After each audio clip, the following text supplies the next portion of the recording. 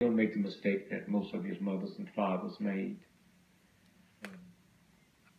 When I wake up in the morning, my prayers, and I thank God I woke up, the Ku Klux Klan woke up this morning.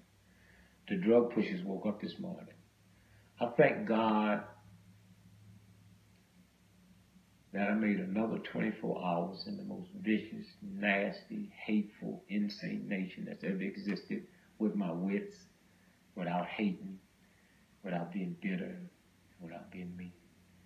And I thank God that I survived 24 hours in that type of atmosphere with the type of amusement and friendliness.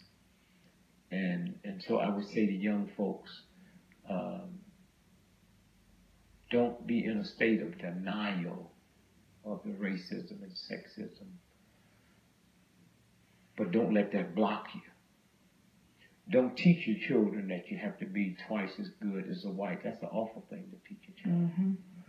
That's like saying because you're black, white America has a right to change your dollar for 94 cents.